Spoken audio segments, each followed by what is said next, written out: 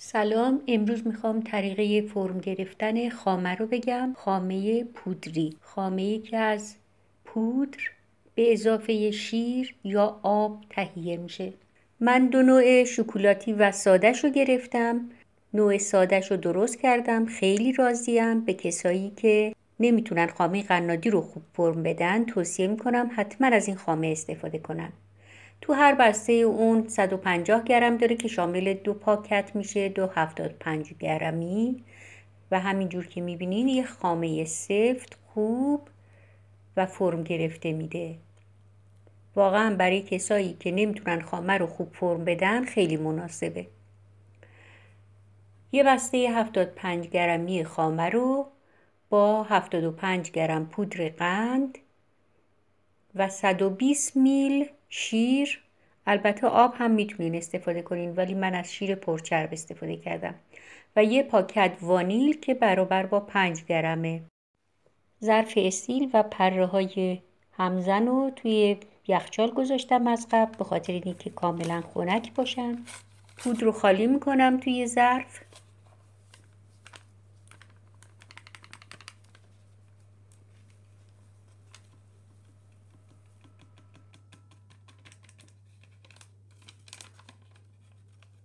(120 میلی لیتر شیر رو اضافه میکنم که برابر میشه با 1/2 پیمانه. گفتم از آب هم میتونین استفاده کنین اما شیر بهتره. بعد همش میزنم. ابتدا بعد از این که حل میشه به صورت یه مایع غلیظ در میاد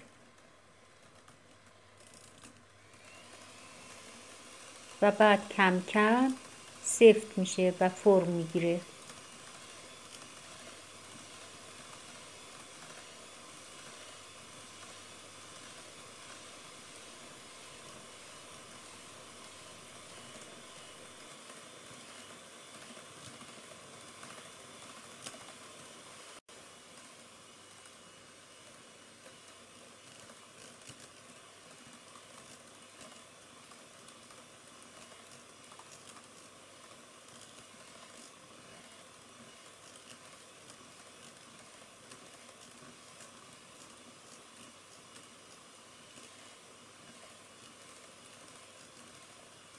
تقریبا بعد از 1 دقیقه به این شکل یه مقداری فرم گرفت و پودر قند و قاشق قاشق بهش اضافه میکنم.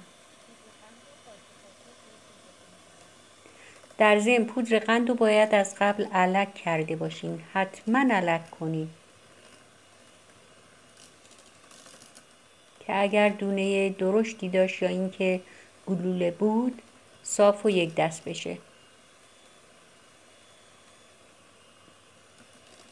باز هم میگم برای کسانی که مشکل دارن با فرم گرفتن خامه قنادی این خامه پودری واقعا مناسبه. خیلی راحت فرم میگیره و خیلی سفت و خوب میشه.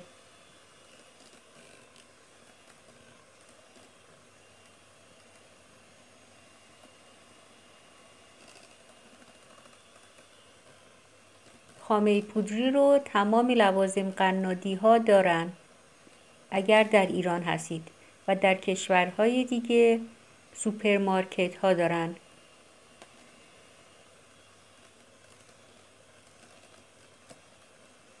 همینجور که میبینین خامه داره کم کم خودشو نشون میده.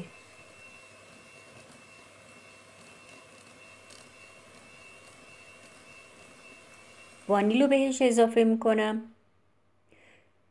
این یه بسته وانیل 5 گرمیه. اگر خواستین از وانیل مایع استفاده کنین وانیل بیرنگ مایع باشه، و اگر از وانیل شکری باز استفاده کردین نوک قاشق چایخوری وانیل بریزین. دوباره هم میزنم تا وانیل هم خوب مخلوط بشه.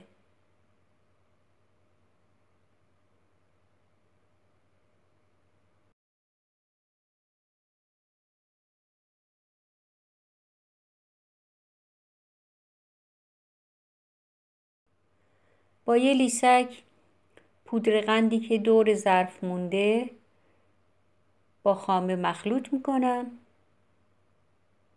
ببینین چه خامه سفتی. واقعا آدم لذت میبره با این خامه کار کنه. دوباره یه مقداری با همزن همش میزنم تا پودر قندی که مونده کامل حل بشه توی خامه.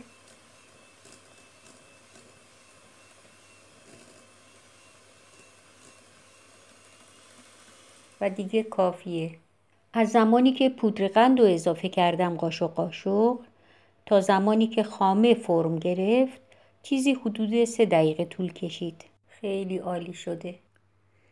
یه درپوش برای ظرف میذارم و اونو برای مدت دست کم 15 تا 20 دقیقه توی یخچال میذارم. البته من حدود 40 دقیقه بعد اینو درش آوردم. ببینین واقعا خامه سفت و خیلی خوبیه و میتونین خیلی راحت با اون کار کنین. یه مقدار از خامه رو رنگ میزنم.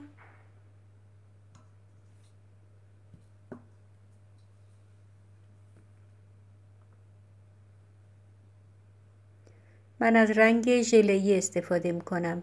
همیشه وقتی میخواین کرم، خامه، خمیر چیزی رو رنگ کنین کم کم رنگ رو اضافه کنین که به رنگ دلخواهتون برسین و یک دفعه رنگ رو زیاد نکنین.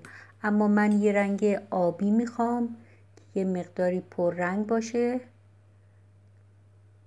چون این رنگ رو جدید خریده بودم نمیدونستم که چقدر رنگ میده.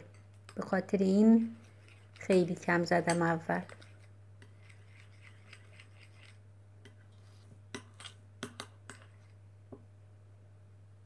خب همین مقدار کافیه. توی یه قیف یه مقدار از خامه سفید میریزم یه طرف قیف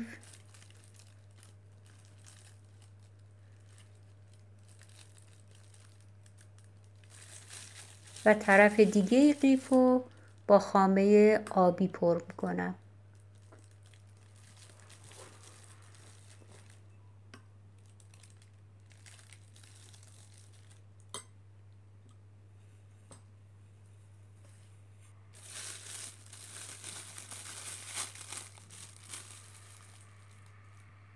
خیلی عالی. واقعا خوب میشه کار کرد با این خامه. دوستان توصیه میکنم حتما اگر از خامه استفاده میکنین از خامه پودری استفاده کنین. دوستانی که به طور مدام به کانال من سر میزنن میدونن که من قبلا چند نوع کرم کره‌ای رو برای تزیین کیک و دسر گفتم.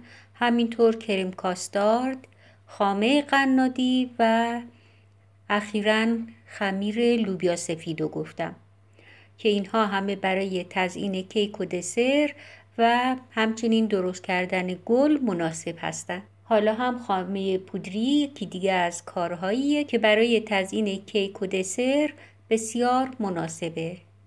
دوستان تا آموزش بعد خدا نگهدارتون.